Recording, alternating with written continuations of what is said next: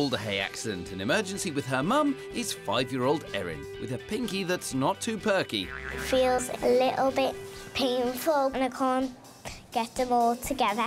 Oh dear, what happened there then? Erin was playing with her friends Lily, Harry and George. Sounds fun. They were climbing. Ooh, climbing a mountain. No, Xand. Climbing the walls. No, Xand. They were climbing the stairs. Uh-oh, everyone knows not to play on the stairs. The boys were trying to stop the girls from getting past, but in the scuffle, Erin's little finger got pulled right back. Ouch! Can't even bend it. That's no good. Best get that funny finger checked out with an X-ray.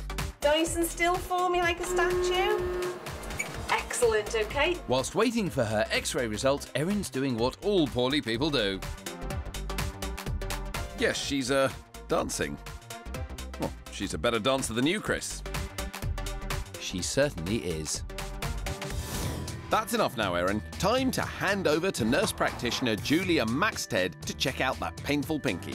So first of all, your shoulder and your elbow, they all OK? You can move those around? You bet she can.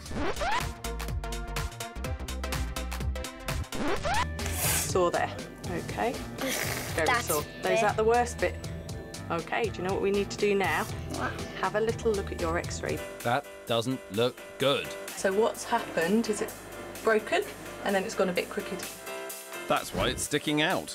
What we need to do is to try and pull it back into a better position so that it's not sticking out, so that then it'll heal in the right position. And so what I think we'll probably do is get you some special laughing gas. Laughing gas will help relieve the pain Erin's in, especially when straightening that finger.